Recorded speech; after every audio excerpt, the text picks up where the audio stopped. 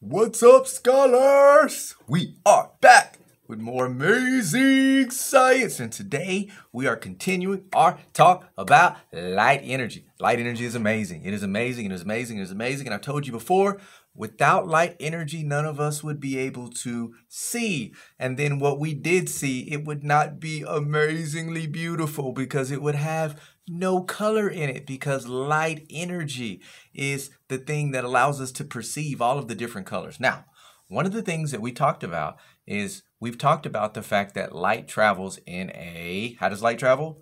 Straight line. Yes, absolutely. Light travels in a straight line, but we can demonstrate that again and again and again, and we're going to demonstrate that in an even cooler way today. Do you remember Mission Impossible? Have y'all ever watched Mission Impossible? Where the part where Ethan Hunt, he falls from the ceiling and he's like hanging in the air like this, and all of the lasers are shooting everywhere and he can't touch them because if he does, like everything will blow up. Yes, today we're going Mission Impossible. Watch this. So I've got my white light and I've got my laser light, and I can take some powder. You use this if you ever get in a situation where you think that you might be walking into lasers. Get you some baby powder and watch what happens.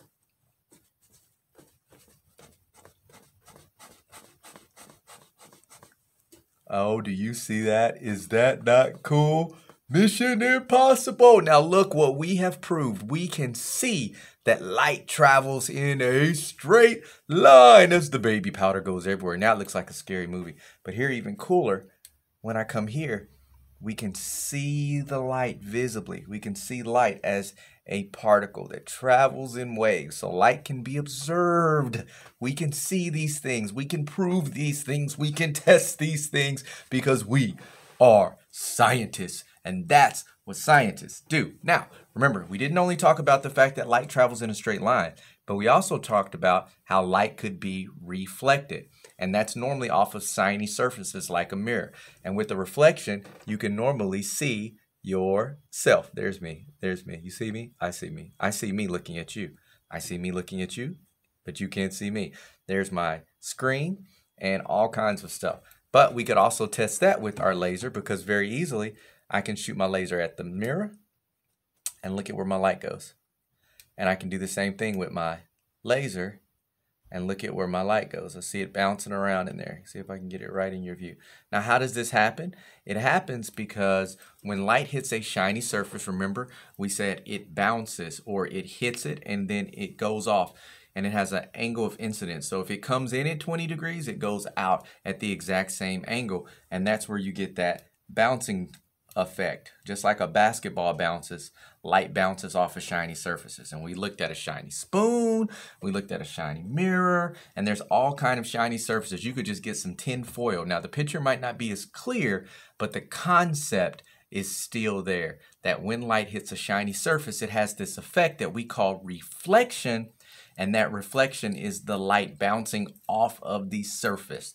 Remember, I told you if you go to some water, maybe at a lake with some calm water, that you're able to actually look down at your feet and you're able to see a mirror image of your face, because you see your reflection, because that light is reflecting off of there. Now, it's not just that light travels in a straight line.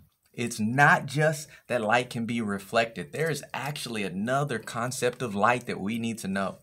And that is what we're talking about today. Light can be refracted or bended. And when we say bend, I'm not talking about grabbing this string and no,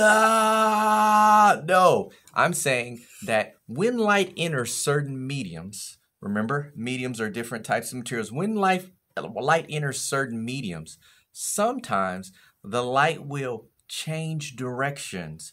It will change directions, not hit it and bounce off, but actually go into it and change direction. Now, one of these mediums where it's very easily to observe is actually water. Now, watch what happens with our thing of water right here.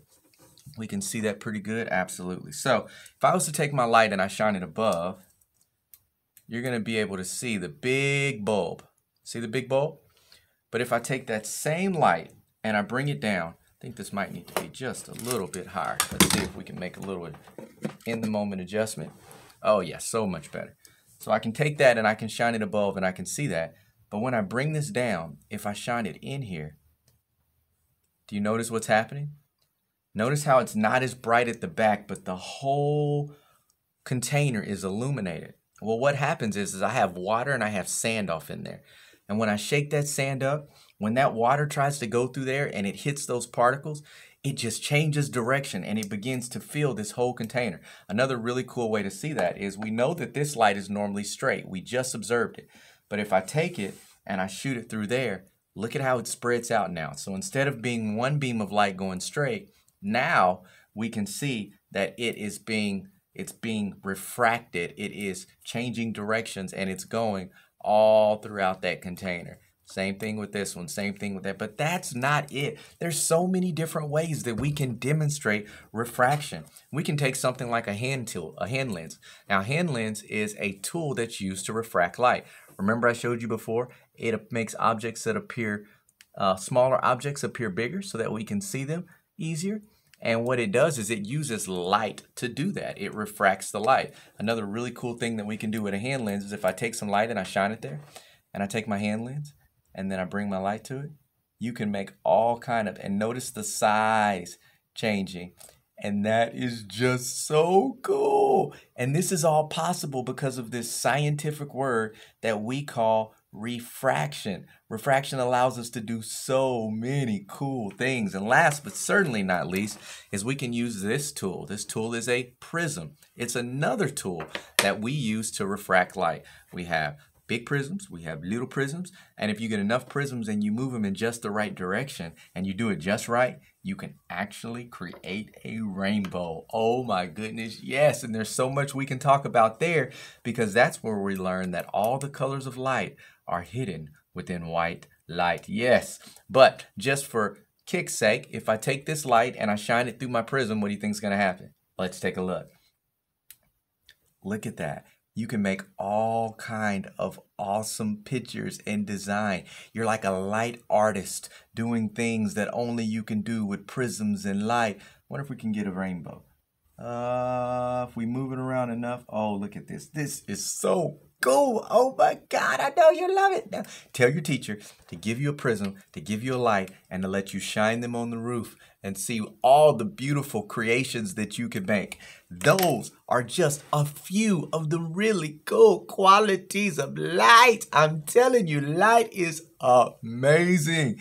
Light allows my glasses to work, and they help because they refract the light in a way that makes small words look big for my old eyes. Light is amazing. I hope that you learned something today. Let's recap. We remember that light travels in a straight line. We have observed that, we saw it, we can prove it.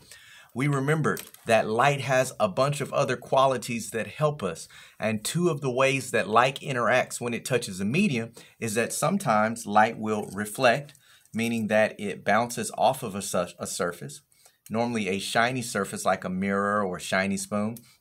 And then the other way is that sometimes when light enters a medium, it will be refracted or it will be bent or it will change direction, causing us to be able to make objects look smaller and larger and different and all kinds of cool stuff. Light is amazing. I hope you enjoyed your lesson today, and I hope that you learned something amazing as well. Think about all the objects that you have at your residence, and I want you to see if you can find at least 3 or 4, or in your school, wherever you're at. Light is working, I promise you. See if you can find objects either in your school or in your house and classify them as objects that reflect light and objects that refract light. Objects that reflect light and objects that refract light. How many can you find? I know you're amazing. I know you got this. It's going down. Have an absolutely wonderful day, scholars. We will be back on soon with more amazing science.